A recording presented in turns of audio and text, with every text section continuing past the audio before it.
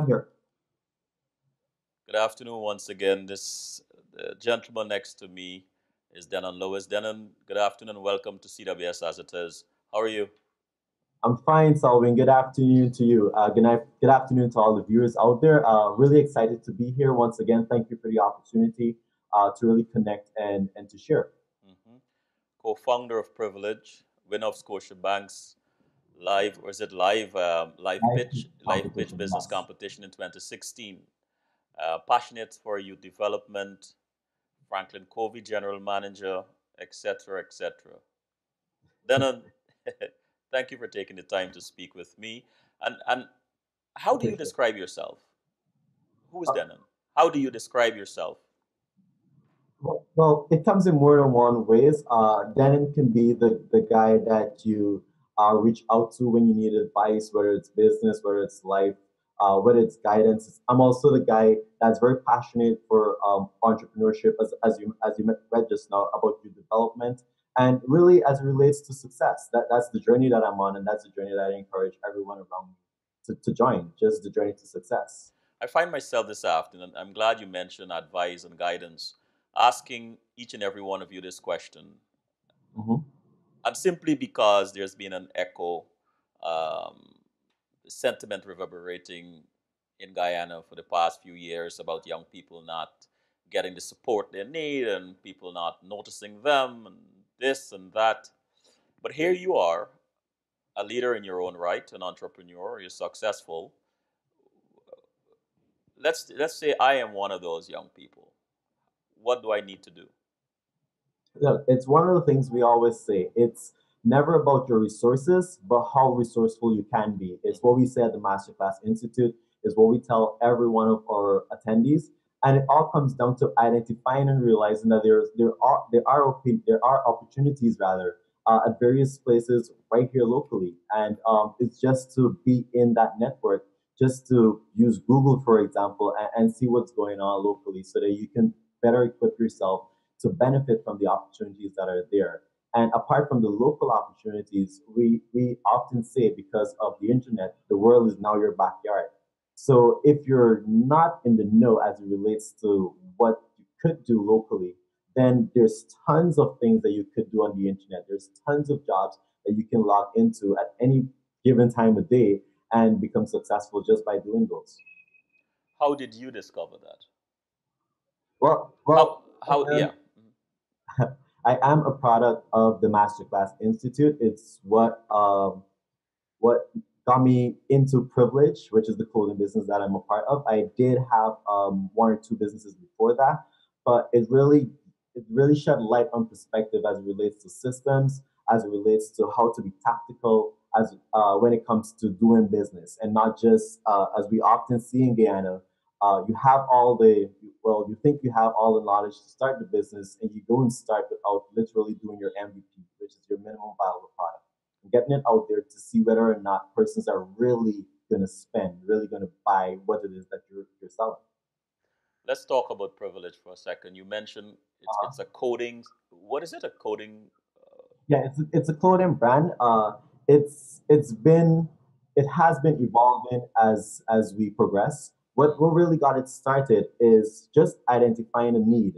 As we will have learned in the masterclass, we call it putting on your entrepreneurial glasses, Mhm. and it's to see the opportunities that are available right around you in your neighborhood, in your community, in your region, right? And it was around the 50th anniversary period, and we literally realized that everyone was doing t-shirts, everyone was doing jerseys and whatnot.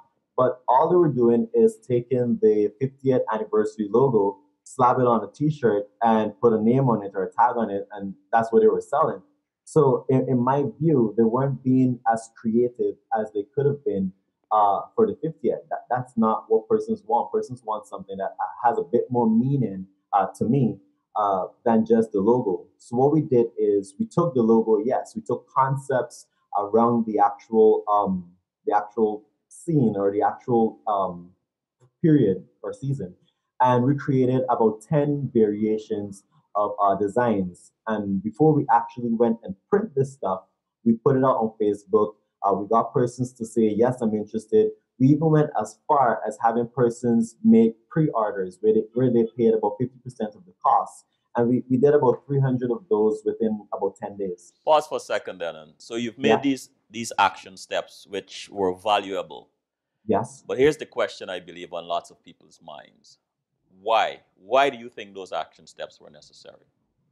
But well, again, it comes back to having knowledge, right? Mm-hmm. So you identify an opportunity, you identify an issue. That's the first thing, because no one's going to buy if there's not a need for it, if there's not a demand for it. Mm-hmm. So after identifying what's needed, you check to see what's working and what isn't, and then you look to see ways in which you can capitalize on what isn't working, and you basically do your MVP. You get the model out there to say, hey world, this is what I am about, this is what I'm offering. Will this be something that you'd want to spend your money on? And based on the returns, based on the feedback you get from there, you go into phase two, phase three, which is actual production, which is actual distribution. Because I believe as well, dependent on the business that you want to do, you don't necessarily in this day and age need a physical storefront, because even presently, Privilege has never had a physical space. We distribute to various clothing stores locally, and they're the ones that usually get our products out there. I want to go back to what you said earlier about putting it out there and asking people. Yeah, There is this fear among young entrepreneurs or new entrepreneurs that if I put my idea out there, somebody's going to steal it. yeah, What do yeah. you how do you advise someone to get rid of that fear or doubt? Yeah, it's funny because a lot of persons indeed think that way. But one of the things we've realized is we live in a world of over 6 billion people. So chances are the idea that you think is so smart and so special and unique, there's at least 100 or 1,000 people out there with the exact same or just variations to the exact same thing. How many of us from time to time would have seen an invention, would have seen someone start a business and go, I had the exact same idea. So it's never about the idea, but how fast you can execute on that idea. So getting it out there is to say, yes, this is what I'm doing. And even if, of course, you put your stuff out there, but you don't give away your secret sauce, right? There's a difference between putting what you're doing and putting how you're doing what you're doing. Thanks for clarifying that. So Uh-huh. it's not the idea, but it's the execution. Yes, it's all Mhm. about the execution. You obviously have a passion for sales and Yeah. entrepreneurship. How do you think this developed, Dennon? Well, as I was asked this question recently, and I realized that without actually noticing it, it happened way back. I could give accounts as early as forms one and two in secondary school, where I would buy and sell trading cards Hmm. based on value, based on demand, based on needs, right? Based on the various niches that I understood. I came from the business stream, and of all the subjects that I did, this was the one that I was always most passionate about. And Mainly because it gives you the opportunity to literally be your own boss, right? It gives you the opportunity to make as much as you can possibly make. Because being in sales means how much input you have into this product, how much input you have into this process. That determines how much output that you actually get. So the more you do, the more you get. And having that as opposed to, I'm not saying that um, doing or not being an entrepreneur, not being in business isn't the way to go. But for a lot of people, and for myself personally, I think that really being in that way and being independent enough to say that I can make $500,000 this month if I really wanted to, because I have all the processes, I have all the systems in place to do so, is really a nice thing to say. On that note, for those who have all these things that all these tools and so on, and Uh-huh. are not doing it, what would you say to them? Well, again, forgive me for using so much of the masterclass material That's because fine. That's fine. I'm just reeking with it. But we often say that imperfect action trumps perfect inaction. A lot of times people say, okay, I have this, but I'm just waiting on, I have 90% of the things that I actually need. but I'm just waiting on the 10%. Once I have that 10%, I'm going to start. It's going to be successful. But more often than not, that 10% isn't going to come tomorrow, isn't going to come next week, it's not going to come next year. So why not act with the 90% that you have so that you have some success? You have that small victory that leads to that major victory instead of just waiting on that 10%, not knowing when that 10% is going to come.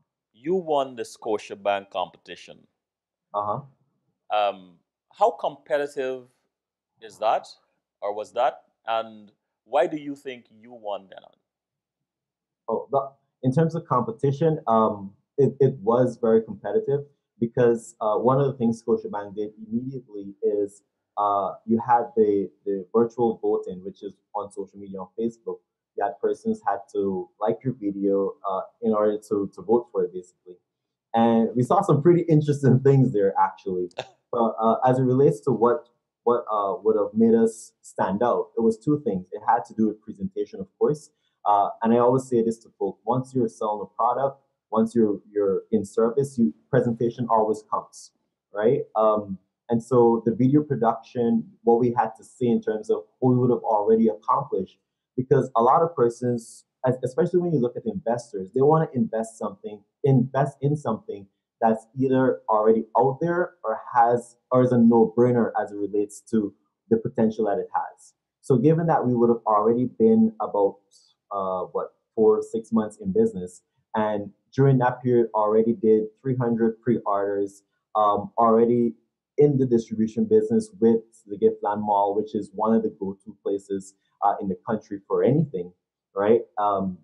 Really having that level of success very early up, and that together with us completing our life pitch or business plan writer that they would have asked us to do with our projections, seeing what we would have what we intended to do in the following years. I think that really made us the well us really setting the bar as it relates to what they're looking for in business and what they're looking for startups in particular. Hmm. And what kind of impact winning had on you personally? What's going through your mind when you know it was you found out that you won? Well, to be honest, immediately it was it's like a part of me because of the amount of work that we would have put in, Hmm. and of course knowing who your competitors are, because in business it's always good to know the who are the other persons that are occupying the same space. We don't often refer to them as even competitors. We're just all contributors to the same cause, right? Hold on a second. Yeah, I, this is very profound. I want you to repeat that. yeah, all You competitors. don't consider the other players as competitors. No, we're just contributors. We're all towards the same cause. We're all looking to grow businesses. We're all looking to become successful. So understanding, having that mindset or that paradigm shift to say that you're all a part of this one big purpose, it really refocuses you to be way more effective and contribute evenly amongst the individuals that are there. Then on why are you so bright in entrepreneurship? I guess it comes with just being in it. Again, one of the things we say in the masterclass, the best way to succeed in business is to just be in business. So Oh because of my gosh. what you deal with, yeah. Give us some tips. Give us some tips for increasing sales in the fashion industry. Oh, well, great question. One, be unique, of course, with your designs. Be creative as possible, but not just be creative because some of the pieces that we often see, it's not something that the average person would want to wear or would buy. So one is to know your market. You can start from there because you want to have that creativity, but you also need to know who you're marketing to, right? So know your audience, have 3 4 5 avatars of the individuals that you want to sell to, who are your ideal customers, more or less, right? Once you have that and you have your crazy ideas that you know are going to work, then you start strategically targeting. You can use social media. I love social media for the fact that you can hyper target, and you can target based on demographics as well as psychographics of the individual. I'm sure Roche is going to give a ton of information on this. But really understanding that you can literally target individuals based on preference, based on their psyche, and that really helps you in terms of your sales process. Also, one of the things that a lot of persons don't realize is the importance of data, the importance of information, right? Having persons who would have done business with you before, having their contact information, their name, their email address, their cell phone number, it's way easier to retarget them to say in the next 3 months or in the next 4 months that, hey, I'm bringing a few new lines or a few new things that you might be interested in. Because one, you already have rapport with that individual. Two, they already would have purchased from you, which means there's already buyer intent. And three, you already have some data sets and preferences as it relates to what they like and what they don't like. So collecting that information, creating a database of all the persons that you would have done business with before, really secures you as it relates to predictability, which is what we call the most important P as it relates to business. Dennon, I Yeah. don't want to, at the risk of dating myself, my generation and older, we suffer from a thing that we're if we approach people Hmm. often, or just approach them more, several times or so, and we consider it as bothering them. Your generation Yeah. doesn't seem to have that problem or that issue at all. Here you're articulating it in a very um, profound, business concept. You get the data, and then you approach them and you tell them that, I'm having this and whatever, whatever. Yeah. Um, why you think? Well, how do you address that? If you were lecturing my generation and older Yeah. that are suffering from that, what would you say to us? It's pretty simple, but it's often overlooked. And it's to one, everyone likes to know, everyone likes deals, right? That's your window or your way in. So you tie collecting information with a special, with an offer, with a free gift card, so to speak, right? And the information you collect, apart from just general, should be something like, of course, you would see sites collecting your date of birth, for example.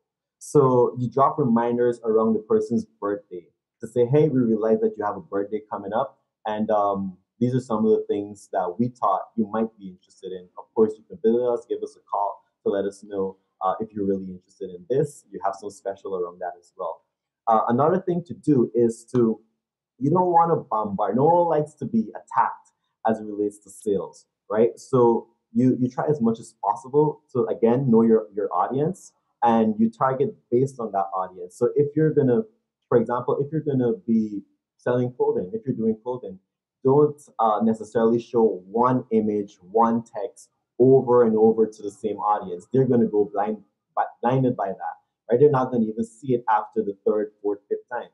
So what you need to do is to have a variety. If you have a particular ad that you're running or a particular collection, you break it up into 4 or 5 pieces. So today they're seeing shirts, tomorrow they're seeing dresses, the other day they're seeing watches. So it's never this one thing that's just in your face all the time. There's always something new, always something fresh from the So, in other same. words, you can't be lazy as an entrepreneur. Yes, you can. You got to put in the work. You got to put in the work. Yeah. What do you hope other young people listening to this conversation this afternoon? What do you hope? What are two or three things you hope they take away from this conversation?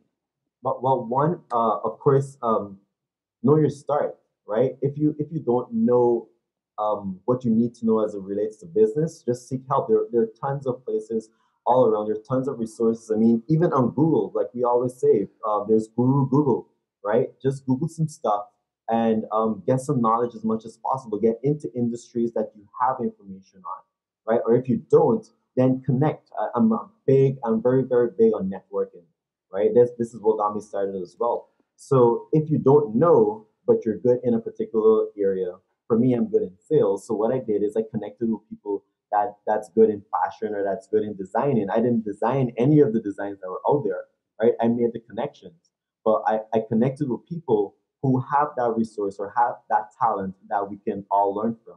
So whether it's in the form of business training or business coaching, whether it's in the form of connecting with those individuals that are around you that have certain skill sets and talents, really understand that aspect. And two, one of my go-to guys right now is Mark Cuban, and he says sales secures all. So if you're already in business and you're wondering about the systems, you're wondering about your employees, you're wondering about so many other issues that you have, just work out a way to increase your sales. Mm. Because once you increase revenue, then you have more money to invest in bringing in a consultant to deal with something or bringing in a trainer to deal with customer relations and customer service. But if you don't have sales, that's the blood flow of your organization, that's the blood flow of your company. If you don't have sales, then you won't have the ability or the capacity to deal with all the other issues that you have in business. I think those are some major takeaways as it relates to success as well in terms of competition. Don't be afraid to join or to be a part of various business competitions. Showcase your idea, and of course, always go through your MVP, your minimum viable product. Get it out there on the various platforms. Have persons both with their wallets, as we would say at the Masterclass Institute, and don't ever invest in your business alone. Get others to invest as well by buying or doing pre-orders from you. What is one thing? Uh-huh. I know there are many. This might be an unfair question. Perhaps it is. But what is one thing you have learned? Masterclass, whatever class, Google Guru, whatever. Yeah. One particular thing you can say that if this is the one thing I have to hold on to if I'm in a ship and it is sinking, what would that Mhm. one thing be, Dennon? One thing I've learned, I would say it has to do with business as itself, right? Mm-hmm. And it's never settle Mm. on the wins that you have today, right? Because even in business, making a profit isn't an achievement in business; it's an obligation. If you're going to be an entrepreneur, if you're going to be a business owner, your obligation is to make profit. So don't throw a party because you made $100,000 profit or $1 million profit. That's what you're supposed to do. So of course, be appreciative of your wins, but always plan your next step. Always plan on what's going to be the phase two, phase three, phase five of your business. And I think that's the major thing I've learned so far in business. What is your next step? My next steps, I should say, is Uh-huh. if I can just give a general overview because there's Sure, so many sure, happening, sure. is to become a serial entrepreneur because there's so many other fields, there's so many opportunities and possibilities both locally and internationally, and I'm just going to be capitalizing on all that I can and multiplying myself over and over as much as I can to become that serial entrepreneur. Serial entrepreneur. Yeah. Yes. How can, for these young people, I'm going to ask you the same question I'm asking everybody. Uh-huh. Young people complaining about the status quo, or some of them, and not getting the kind of assistance they need and so on. Um, I know you answer this question in a Yeah. different way, but I want to pick your brain. I want to Yes. pick your brain. I really want to pick your brain. A group of them have started. There is some amount of success, Uh-huh. but there seem to be a standstill. They feel that without outside help financially, they Yeah. can't Yeah. make it. Yeah. But you see something differently. You're resourceful. You see another Yes. way. What are you saying to this group? Look, it's very simple. Is to one understand your surroundings. Um, there are, as I mentioned earlier, there are tons of opportunities out there locally. I mean, from if you want to look at outside support in the whole, right? There's many of the government as well as non-government organizations that give grants and have competitions that you can be a part of. But apart from that, just start with your community. Just start within your circle, right? Especially if the good or service that you're planning to provide um, is a need within your circle, within your community. Start, as I said, start with the small wins. Everyone thinks that it's a funny thing as it relates to overnight success because everyone sees a guy that throws up a big building or talks about this large deal that he closed and said, "Oh, that's an overnight success story." But no one saw the 5, 10, 6, 3 years of work that would have went into that one moment, Hmm. right? So it's really just sticking to it, being persistent, and yeah, building on your small wins, building on your small wins. Building on your small wins. Mhm. If you had the ear of the Minister of Business, let's Yeah. go. Let's go further. And the President, Yes. well, we could go further. And the Minister of Telecommunication and Hmm. Education. So you have four of them in the room, right? Uh huh. The President, Minister of Business, Telecommunication, Education. And they ask you to tell them three things. What would you be saying? Okay. One, I would say, wow, this is gotta be careful with this one. One, I would say, understand, really, really understand the demographics of the country. I mean, we were talking just earlier this week about 70% of Guyana's population being the 40 and under, right? 40 year olds and under. And that says a lot as it relates to where we are as a nation. Hmm. This is probably the advice to the president: where we are as a nation, and where we should be in the next 3 years, 5 years, 10 years from now, and that will help in terms of planning. As it relates to the Minister of Education and Public Telecommunications, I would say look at the models that we would have ran with the Digital Wealth Creation Summit, with what we would have done with with some of our programs, which is to show or to showcase the individuals the opportunities of online businesses, of online service, so to speak, where you can essentially be at home uh, and being a virtual assistant for someone that's living in New York, someone that's living in Europe, right? Where you can be at home and provide sales services for companies all over the world, and they pay you through the various means and streams. I mean, we have been talking a lot about bringing a few more popular payment plans or payment methods to Guyana. But in the interim, there's so many other ways of still getting money in. Even myself, I've been on Upwork, and I would have worked with international companies in various areas as it relates to sales and as it relates to getting them clients and being paid, right? As it relates to business, I believe what might be needed is a bit more incubators to help individuals to understand the earliest stages of business, not necessarily from a funding perspective, because if you don't understand business, then if I give you $1 million and tell you turn it into $5 million in 3 years or 1 year, you wouldn't know how to do that. So you first need to understand the concepts, the foundation of business, what makes it work, what understanding money, because I think that is still a fundamental issue in Guyana, just financial literacy. So three things: one, understand the demographics of the country. Two, pay attention to the international world where we're moving to in terms of job security or job certification or even jobs in whole.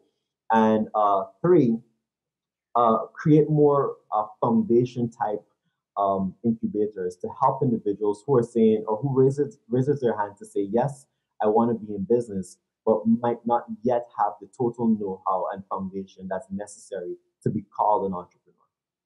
Then I'm gonna put you on the spot again.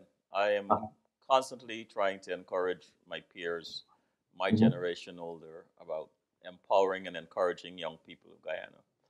But I think your generation can make a better case. What what are we missing about your population? I think that's pretty interesting as well. I think we're just operating on different operating systems. And this is me pulling from Franklin. Watch it, Dennon. Be Yeah, gentle. I said be gentle. yeah, yes, yes, yeah. This is me pulling from Franklin Covey here, and Mhm. remember, our generation is the millennials going forward, right? So we see things a lot differently. the baby boomers or the folks that would have been there before us. So the way we talk, the way our paradigms are, it's totally different from the way individuals from your generation operate and see things. We could be looking at the same number and you're calling it a six and I'm calling it a nine. And we're both right, but we would never see things through each other's eyes unless we bridge that gap. Mm. So I think it has to be what's missing or what you're lacking is a two-way street of us understanding those before us and um, you understanding us as well. Dennon, thank you very much. All right, and just to stick in a bit more to that, from Franklin Covey, we have something uh, called the Seven Habits of Highly Effective People. I'm sure you've heard about it. And habit five talks about seeking first to understand before being understood. And I think that's so fundamental and important for both parties. Really, one in any engagement is to understand the individual, their point of view, their perspective, where they're coming from and then seek to respectfully be understood and asking that person to really listen with the intent to understand what you're actually saying to them. Thank you, Dennon. Thank you so very much. Thank you for having me. I'm looking forward to many more engagements like this, and I hope that what I would have said would have inspired all of your listeners out there. You're definitely coming back at some point. Definitely. Tell Yes. Roche I'll send him a new meeting ID. Thank you very You're much. welcome. Bye. Take